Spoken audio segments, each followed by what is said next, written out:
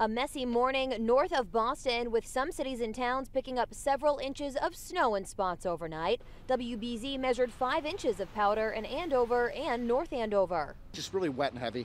Peter Wedger was out early to plow today. He tells WBZ the snow took all morning to clear. It looks a lot better now, but I don't want to do any more. In true New England fashion, these North Andover residents are tackling their snowy Saturday with the help of what else but some iced coffee. Are you going to go get iced coffee or hot coffee? Ice. The truck's so warm in there, so you heat up pretty quick. The conditions improving over the course of the morning on the roads. The tricky travel didn't stop this father and son duo, though, from driving through the conditions from Marblehead.